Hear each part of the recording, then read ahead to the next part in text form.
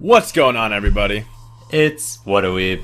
And today, we got a little something special, I mean, you could probably tell from the title, but we're going to be discussing the OVA for Bungou Stray Dogs. If you guys don't know, Bungou Stray Dogs is one of mine and Nestor's favorite anime of recent history, I guess.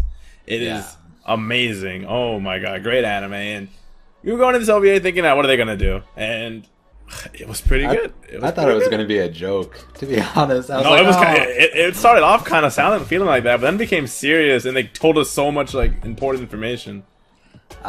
Yeah, it was. I thought it was really good. Season 3, that was all over the comment section. I want a season 3.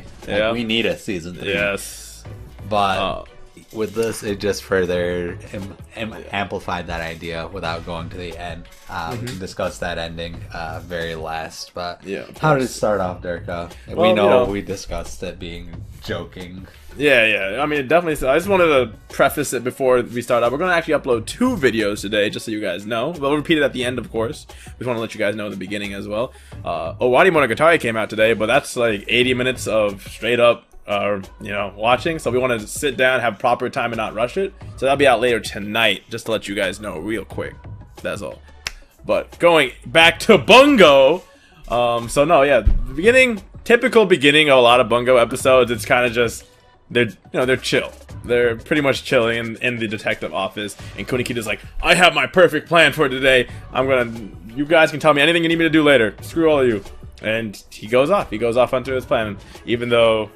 The thing you have to know though about Kunikida is that his plans rarely go right, mainly because of Dazai, but today was a little different. Why was that, Nestor?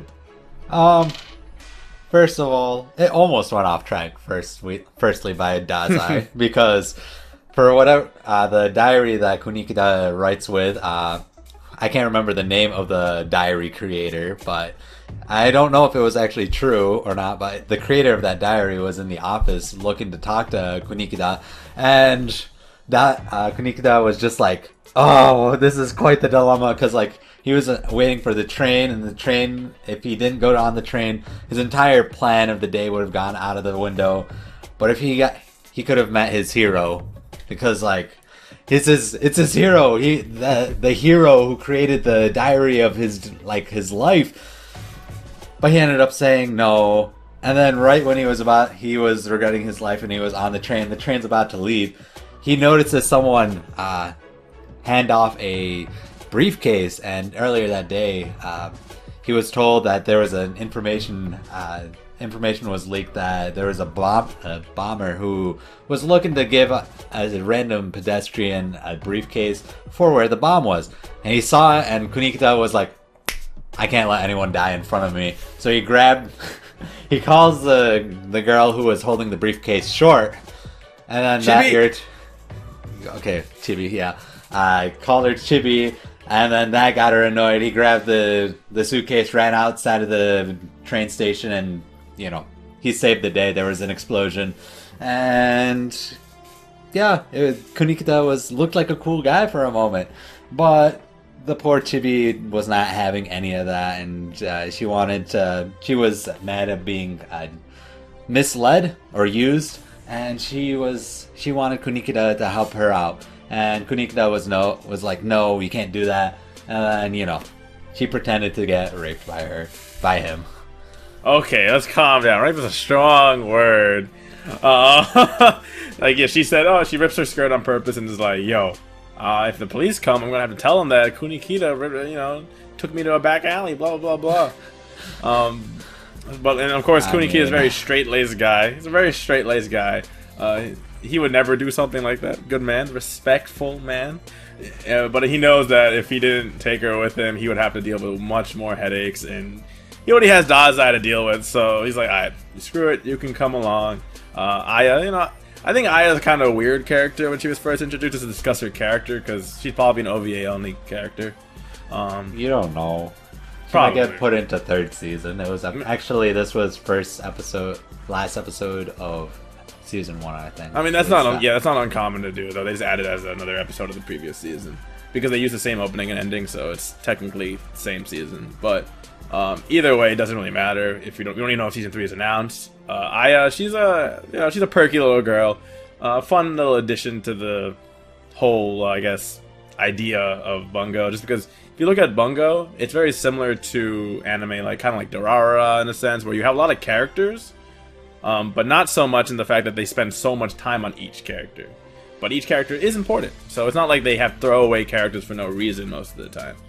Which I really respect about Bungo, another one of the reasons why we like it so much, along with those dope action sections. But we're getting back to this specific episode. So Kunikida takes him out, they're going down the train line area, I guess the tunnel, I guess we can call it a tunnel, and he sees these bombs. He looks away for 3 seconds, and he turns around, Aya's not there.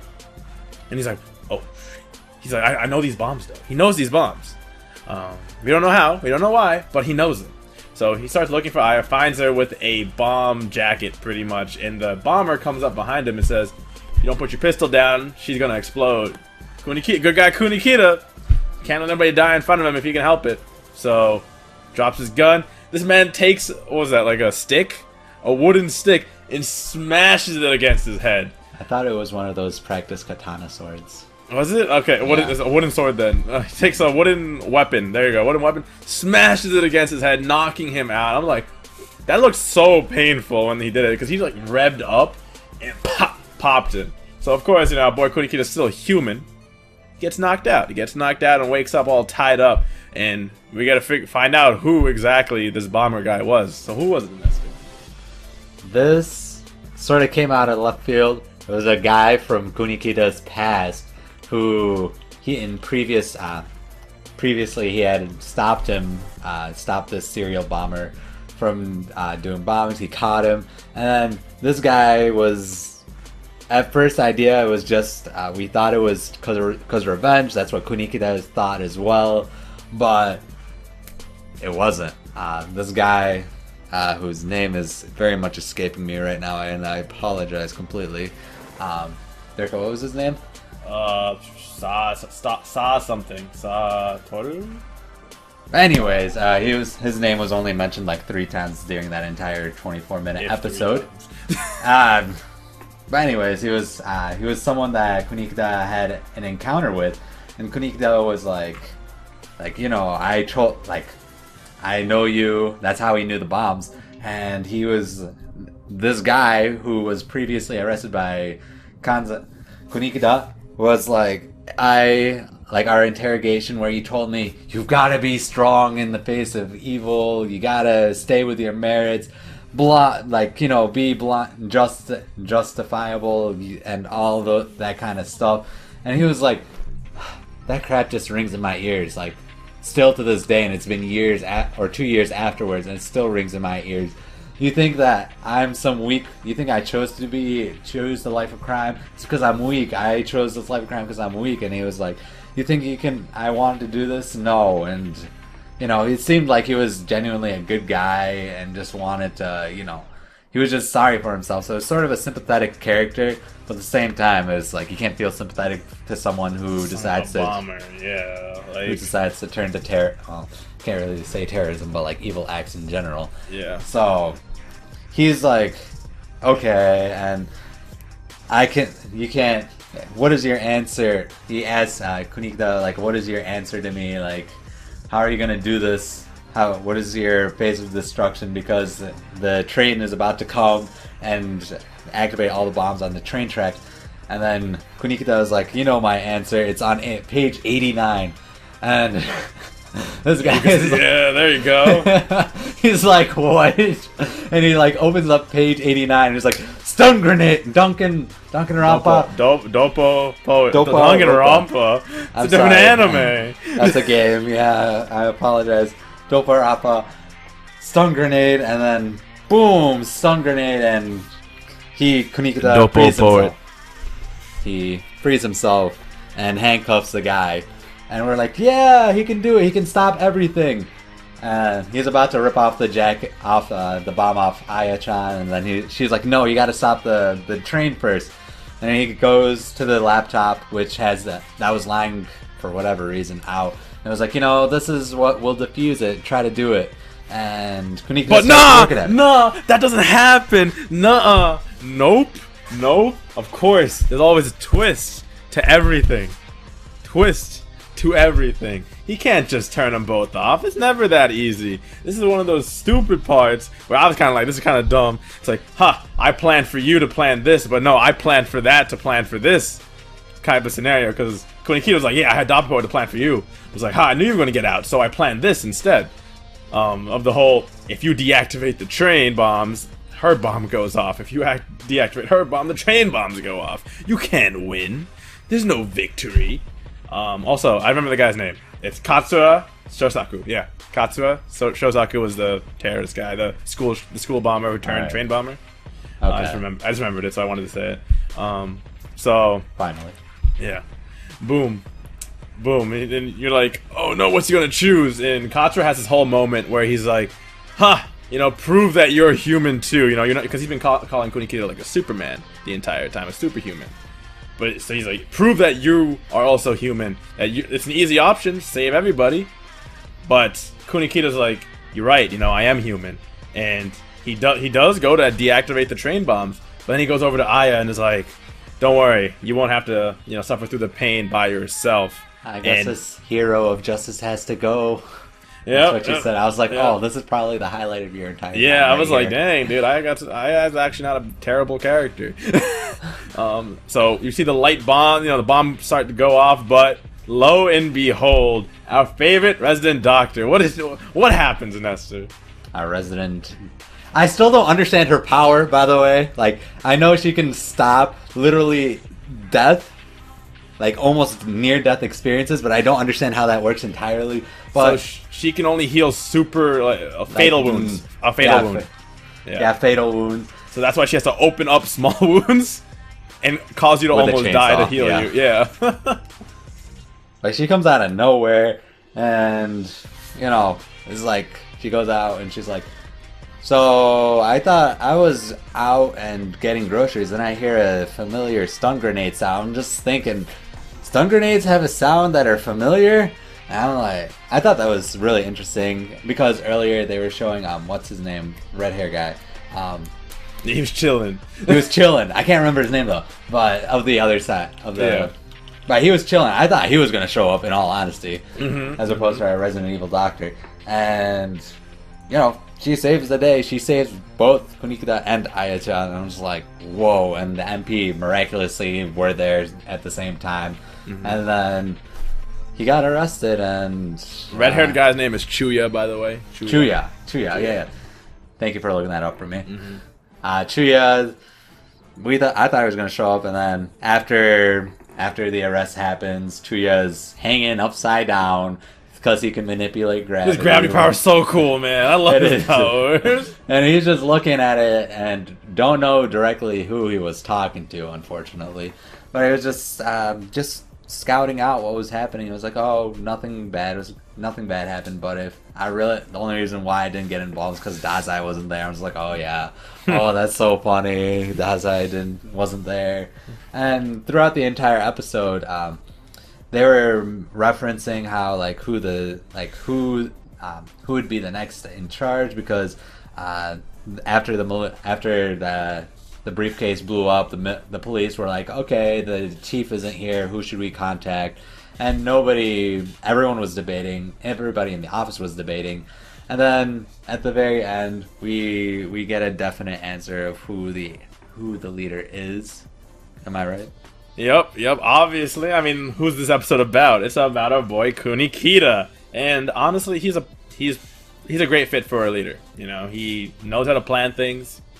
He gets stuff done, and everybody respects him. So even if Dazai messes with him, he is his partner. He respects him greatly. Nobody once they said that, they're like, huh, okay, because Kunikida might not he doesn't outwardly give that leader vibe, but he does plan stuff. He is the planner. He's strategic. Everything he does is strategic. Him setting off that bomb was on purpose because he put in his diary that the doctor was going to be walking by or being on the train at that point of time. So he bet on that. He knew it was going to happen. Knowing your teammates that well and being able to use their abilities, even if they don't even know that you're there, that's a pretty good leadership quality in my opinion. Master tactician. But yeah, And also shout out to Aya-chan getting rejected at the end as well. You don't meet 31 of my 58 specifications, denied.